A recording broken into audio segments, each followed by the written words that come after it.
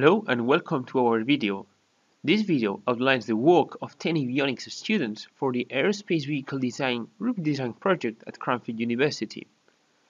We have used Simulink and MATLAB to develop a platform for integrating and testing the design of all the major avionics components found on board an aircraft.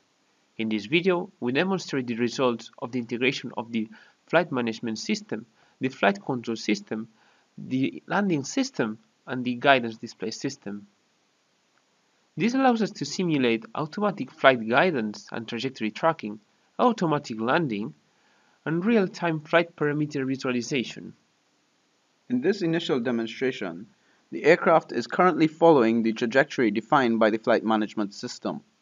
By disengaging the autopilot via the autopilot interface, the pilot can take manual control of the aircraft. The pilot can control the aircraft in the lateral and longitudinal axis by moving the side stick. A safety envelope is provided to prevent excessive bank angle. We can then re-engage the autopilot and the aircraft will automatically return to the trajectory defined by the flight management system.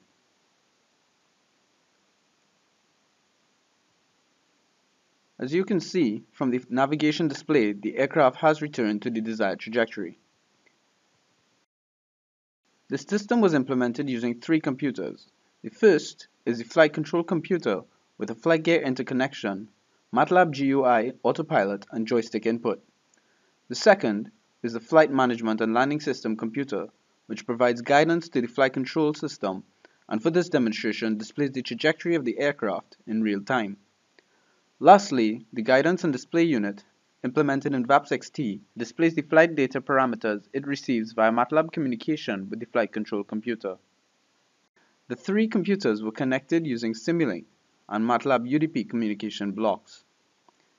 The flight control computer is the core of the system and implements the 6-DOF model, stability augmentation systems, and autopilot outer loops. If we look inside the 6 degree of freedom model, we find the typical aerodynamics and equations of motion blocks. However, the process has been streamlined using MATLAB and AVL. Once the geometry of the aircraft has been defined and the flight parameters determined, we can generate the aerodynamic data. Using MATLAB DOS command, we can write a script that can run AVL multiple times for different Mach numbers, altitudes, angle of attack, side slip, or CG positions, and output them to different files.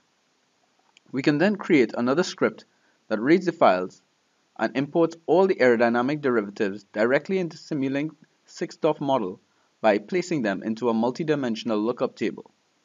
In this way, the aerodynamics can be easily imported into the 6-DOF model for almost any aircraft in just a few hours by simply modifying the aircraft geometry in AVL. The flight management system and landing system are implemented in a separate computer. The flight management system is comprised of 2 blocks. The first one computes the closest point to the trajectory, and the second one sends heading, speed, altitude commands to the autopilot to follow the defined trajectory. During the final approach, the landing system takes over the flight management system and sends the lateral and vertical angular deviations to the flight control system to follow the landing trajectory.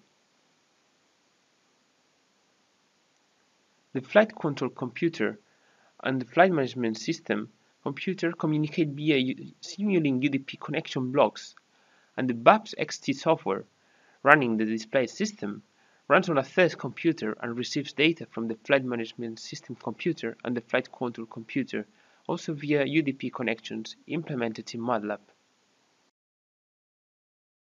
In this final demonstration, the landing system automatically takes over the guidance function from the flight management system once the autopilot approach mode is selected.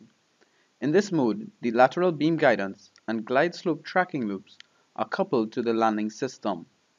It is now possible to land the aircraft automatically even in very low visibility conditions. Thank you for watching our video.